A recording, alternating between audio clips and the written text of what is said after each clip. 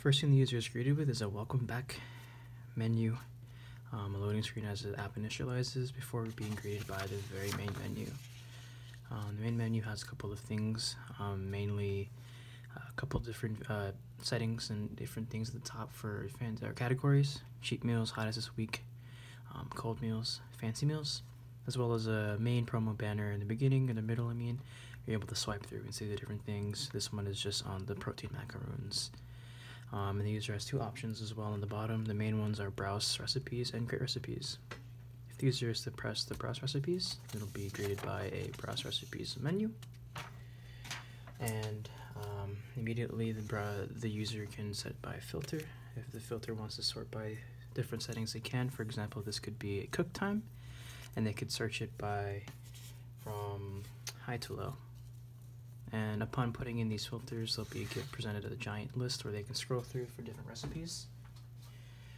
If they can select the kale salad, and then they'll be greeted with the kale salad recipe page, which includes the title of the recipe, a picture, a description, the ingredients, and then the instructions, where the user can then choose to edit this recipe, rate the recipe, or report it. If they edit it, they can also change the features and upload it and save it for themselves. Or if they go back to the main menu and they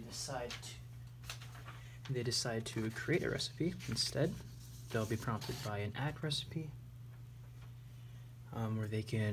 where the user is prompted a couple text boxes and input fields, one for the title, description, a couple add ingredients and instructions. We can put in the ingredient, the user taps on the thing, and they can type in what their thing is. It could be a Parmesan chicken sandwich, and it's also type in the description: this delicious and heated meal is a sure hit with your fellow Parm lovers.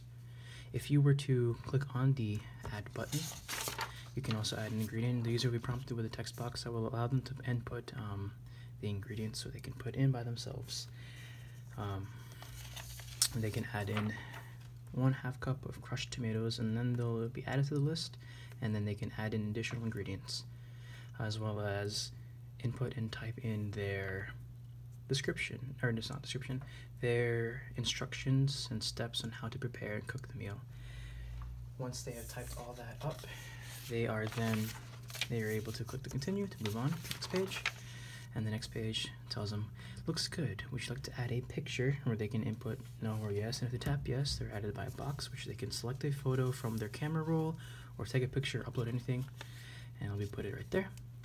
They can also add additional information, optional price, so the user will be able to enter how much it costs about, and they say it's about $3.79 per serving. And then they can also include the cooking time, which is about 30 minutes, and then they can do let's review, which basically gives them an overview of what they inputted in the previous slide. If they don't like it, they can go back and edit it. Otherwise, they can click finish to submit it into the application for others to browse and view and edit and rate. And once they leave, they're prompted with a see you soon along with the symbol of the application, and then they can come back in and then do this as much as they want.